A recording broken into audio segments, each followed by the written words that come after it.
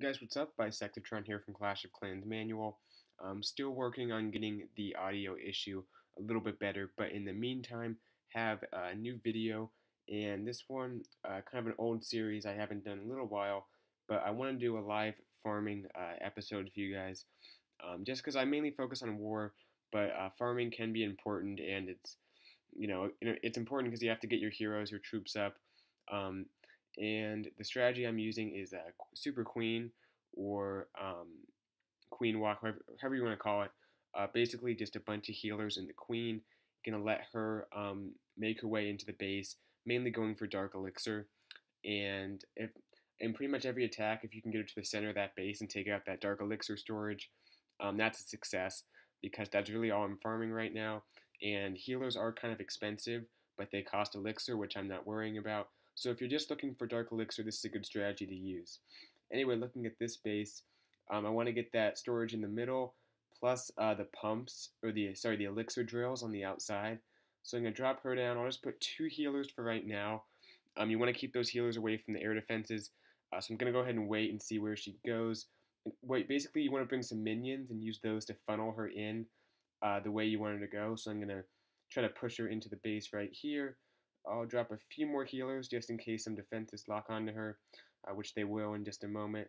And now I'm going to do my best to wall break in and hopefully get her going into this base. Going to drop some minions up here and then a wizard. That'll kind of funnel her in on that side. And a few more healers because there are quite a few defenses on her right now.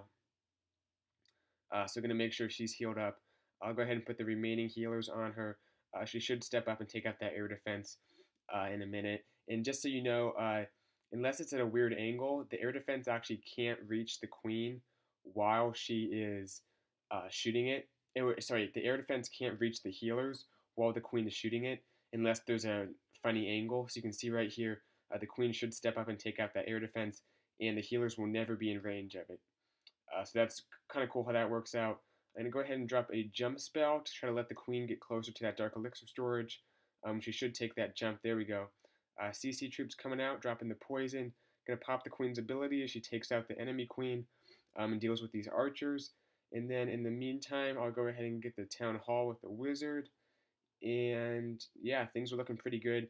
I usually bring 2 jump and 2 rage. The jumps are always helpful to get the queen moving in the right direction. And then the rages can either be used on the healers or the queen or both to get more damage coming out and more healing from the healers. You can see the air defense is locked on to my healers. I'm going to go ahead and use these minions to distract and take it out. It looks like the queen stepped up anyway. So that all works out. Now she's onto a wall.